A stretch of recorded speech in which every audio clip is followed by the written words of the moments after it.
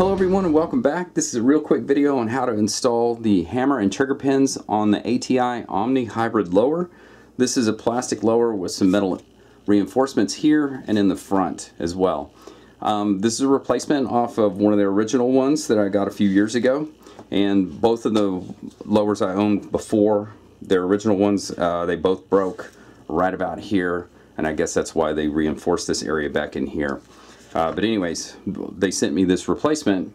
This is the second replacement. The first one was maybe 2 years ago when they sent that to me, and I can't remember if it had, because I subsequently sold it. I can't remember if it had these little extensions here. So that basically this lower is beefed up on the sides as well from my original one. I'll throw some pictures in of my original one here. You can see it looks like the normal lower. So when I got this lower, I started to build it back up. I went to put my hammer and trigger pins in, your typical hammer and trigger pins, and they're just too short. They measure about 0.9 inches, but when you measure the thickness of the lower itself, it's coming in at about 1.12 inches. So it's considerably thicker. And these pins, the stock pins that you use, are just too short to go all the way through. Here's the example. So my pins are perfectly, and they're perfectly centered within the lower itself, and they just don't go all the way through. I mean, they're barely catching, if you will, in the plastic. Well, they're probably catching more than barely, but they're not going all the way through like you would think they are. And I went back and forth with OMNI over some emails trying to figure out, you know, hey, send me some pins, because Magtech Tactical, I believe it is, they make a magnesium lower. They did the similar thing where they made the lower actually wider, but they shipped their lowers with extra long hammer and trigger pins, so you have to use those pins because they would pass all the way through, unlike this.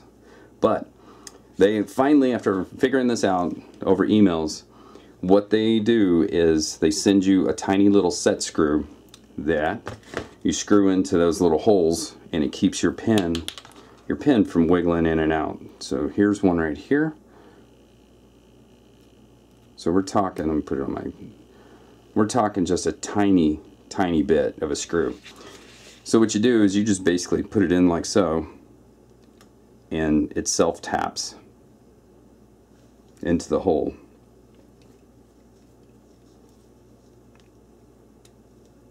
And the reason I'm making this video is because I could not find any information on this whatsoever. So I figured I'd shoot one together real quick and put it out there for anybody else trying to figure this out. But this is what it's going to look like once you get it in there.